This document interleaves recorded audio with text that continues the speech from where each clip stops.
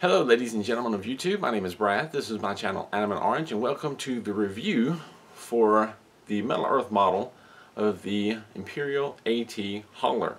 This is a model from the Star Wars story, the Solo movie, if you haven't seen that already. And this is the last of the Solo inspired models that I have built. I've built all the rest of them, and this is the last one, and I will say that unintentionally I seem to have picked the easiest of all five. And I say five because there's four Metal Earth style smaller models, and there's one Iconics model, which is Lando's Falcon. And that one was pretty easy too, so this one's probably maybe right in line with that, maybe a little bit easier. It can go either way. Now, that's not to say this is a particularly easy model, because most of the Star Wars models are at least a medium, and this one's still a medium build, but on the lighter side of medium, in my opinion. Didn't have a whole lot of trouble with this build. You start off by putting the central body together, and this underneath part, a little bit finicky, but really not that bad. And then the upper body section, really simple, really straightforward. Adding these pieces on the back, really simple and straightforward. There's a little bit of complex angles on the side, but not too bad. Very easy to guess and get correctly the first try.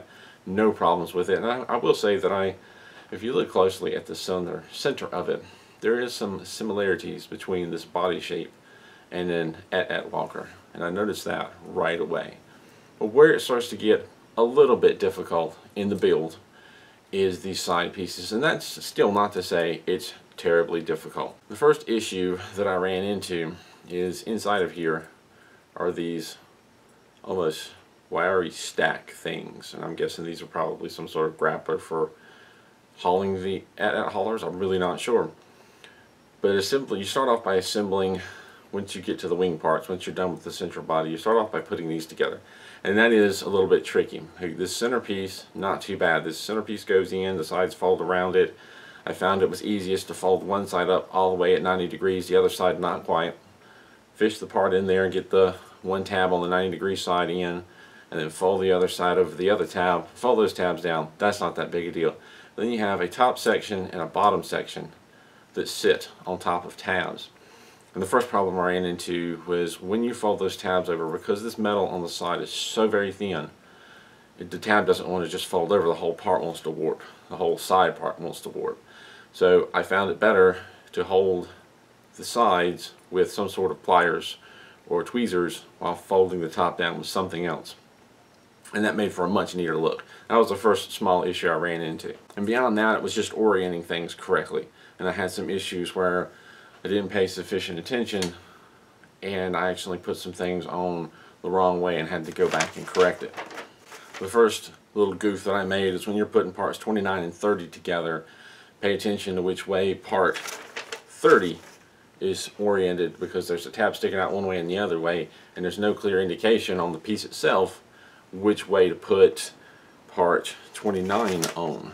Sometimes they'll have a little bit of engraving to show which side that part goes on that matches the part you're putting on.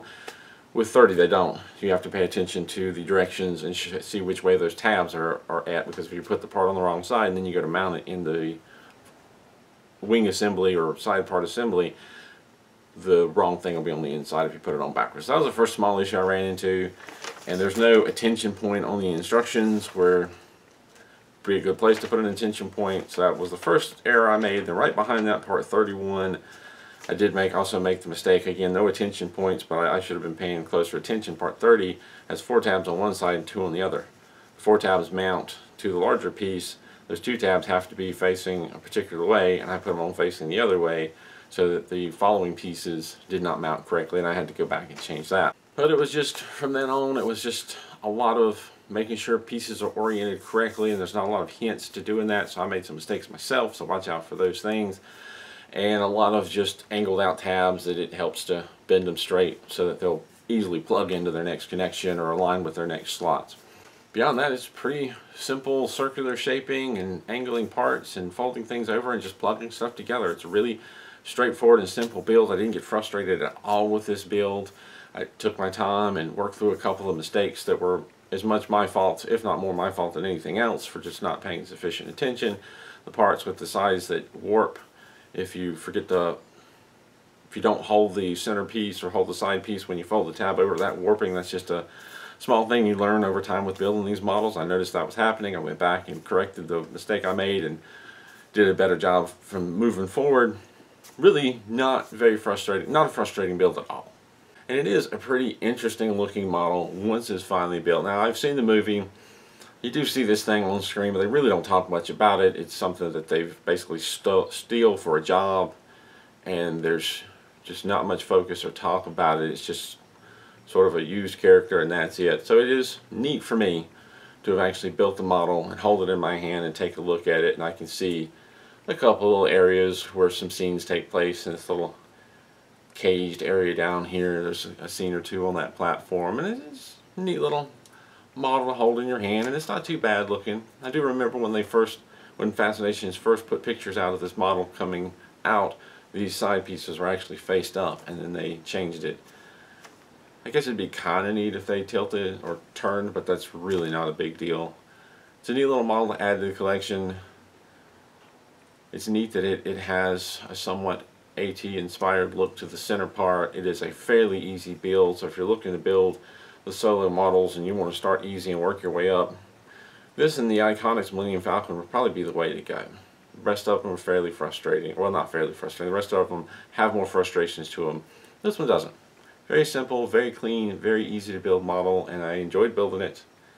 Not a big challenge, so if you're in for the big challenge, this is not a big challenge. But if you're in for an easier build, this is the way to go. Either way, you end up with a nice, clean, neat looking model to add to your collection.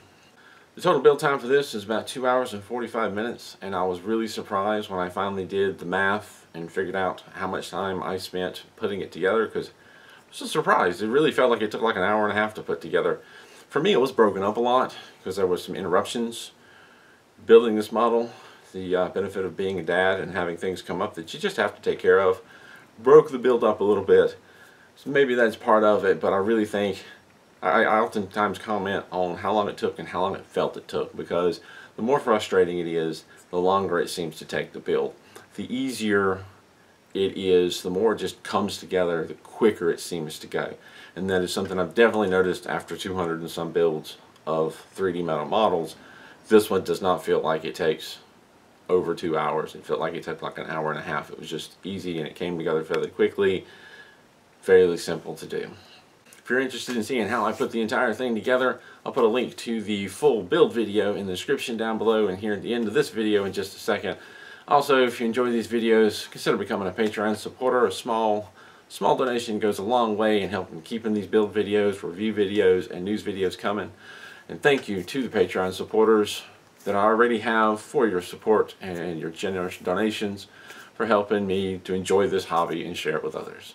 You'll also find a link to my Patreon in the description below here in just a second at the end of this video. Thank you for watching, and keep on keeping on.